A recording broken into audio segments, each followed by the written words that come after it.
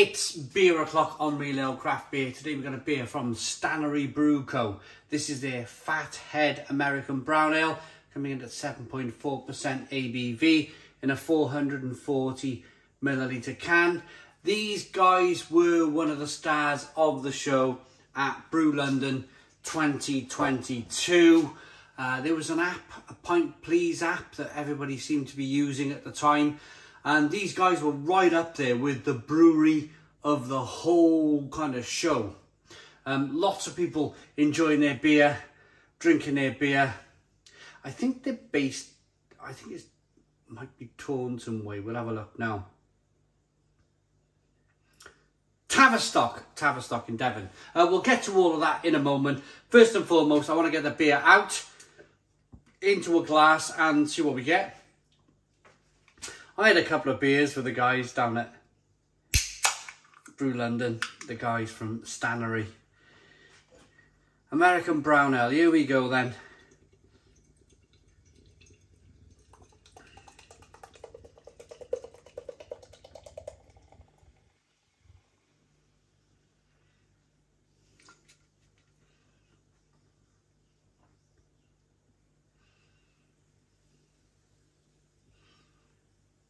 Right, beer in the glass, 2 to 3 finger, slightly off-white. You could probably, yeah, it's off-white. It's not tan coloured, it's off-white. You have, for a brown ale, yeah, it's definitely on its way to looking brown, isn't it? It's almost a very, very, very light amber. Brown ale, good levels of carbonation. You can see there's some sediment there making its way, floating around the bottom of the can. That's all good. That's all good. I would rather that in my glass of beer and taste lots of flavour rather than it be filtered out and poured down the drain. When you do that as a brewer, when you get rid of all of the best stuff in a beer just to make your beer look bright, it's really annoying. I find it really annoying. Like if you look at a Marston's Pedigree or a Spitfire or something along those lines, they really should be looking like this, hazy and unfiltered. They don't need to be bright. You don't need to drink with your eyes. Great head retention, good carbonation as I rock the beer back and forth. Let's get the aroma then.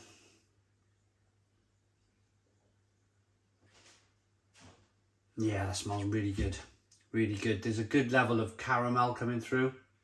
A biscuitiness, a nuttiness. But it's hoppy. Really, really hoppy.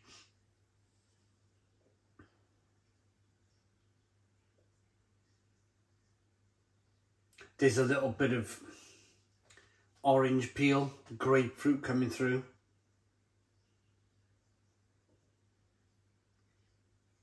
A little bit of licorice.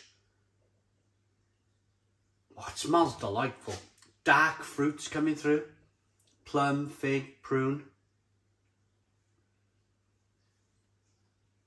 A little bit of pipe tobacco smoke in the aroma. This is a really, really complex beer. Let's dive in. Cheers, everybody.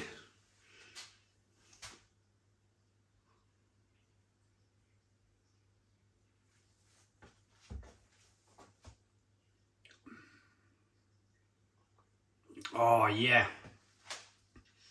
Oh. Stone the Crows. Stone the Crows. What a beer this is. You feel that tingle of carbonation just as you hold the beer in your mouth. You can feel that little hiss and spring of carbonation pushing the beer around the inside of the mouth, releasing more of them flavours. It's nutty, it's bready, it's biscuity. There's licorice definitely coming through in there. It's hoppy. There's a little bit of kind of orange peel. Fleshy blood orange flavours coming through.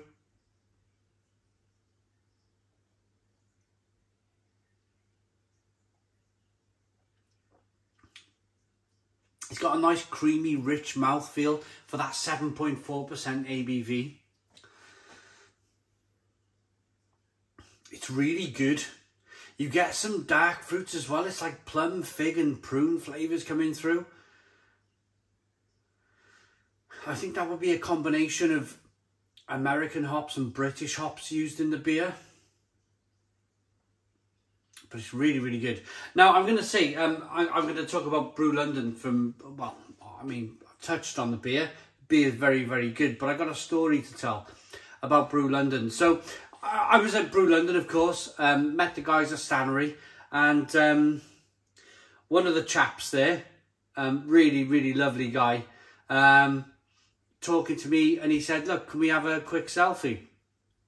Took a picture, put his phone down on the bar, and literally, we had a quick conversation, turned round, and his phone had gone.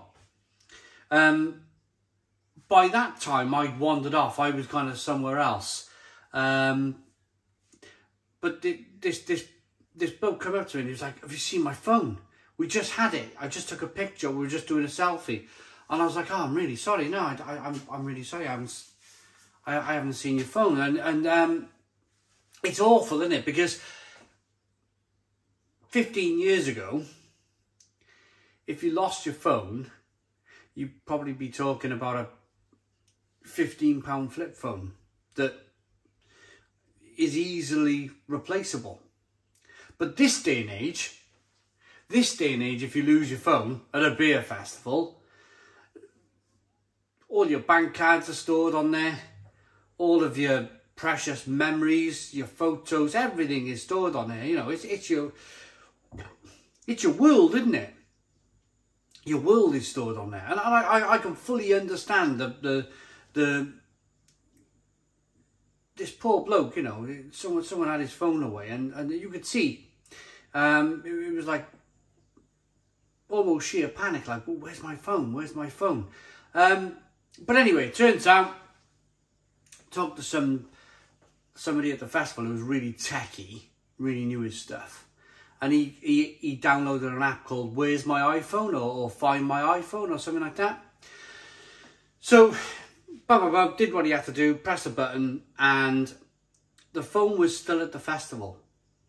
The phone was still at the festival, but it was in the outside area, the outside eating area, where you could buy yourself a hot dog or a burger or some pizza or something. And this bloke was like, I never went out there. I have not been outside. I've been at my bar, and I've just been kind of like concentrating on this business, this Stannary Brewing Company. So let's have a sip of beer in a minute.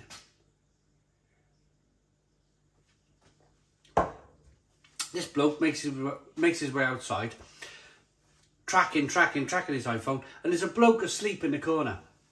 There's a bloke asleep in the corner with a bag on the side of him. And he pushed a button and the phone started ringing. So this bloke was fast asleep, drunk, at the beer festival. Stannary Brew Co, the lovely chap there, reached into his bag, got his phone, give this guy a nudge, called him that type of thing, and politely walked away. But it just shows, doesn't it? I mean, this is a ticketed event. Brew London is a ticketed event, and this guy bought, it was a trade show. It was a trade event. Like, who in their right mind steals people's phones at a brewery trade event? It was almost to the point where I thought, I've heard it all now. I go to these beer festivals and I'm leaving stuff about the place all the time. I leave beers in rooms and in bags in the corner of festivals. You go there at the end, like after a day or two, that bag is still there. That bag is still there where your beer's in. They're still there. You trust people at these events. It must have been a super rare occasion where some has made his way into the festival and did what he did. I just hope that kind of it didn't put Stannary off too much and they return to Brew London maybe next year. The reason why I say that is because my wife is from, she's from Salisbury, but she moved to a place called Princetown in Devon. She lived in Princetown in a place called Hessery Terrace. And it turns out this very bloke who I just talked about with his phone actually lived on Hessery Terrace in Princetown, which is quite a remarkable thing, isn't it? So it's the reason we got on really well. We got on really well all weekend. And yeah, check out Stannary Brewing Company. Their beer is really, really good. Really, really good. That is a top end American red ale. Look at it. I'm going to rate it. Nice and hazy, unfiltered, great look, great aroma.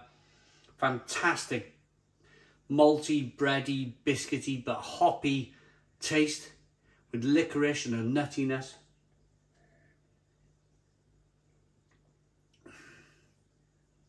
That's blooming good. That's blooming good. Cheers. I like it. If you want to check out the back of the can, pause the video now. I like it enough to give it a Stone the Crows 9 out of 10. So 9 out of 10 from Real Ale Craft Beer. Please put your comments in the comments box. Subscribe to our daily beer and food reviews. Give us a big fat thumbs up. Boom. Cheers.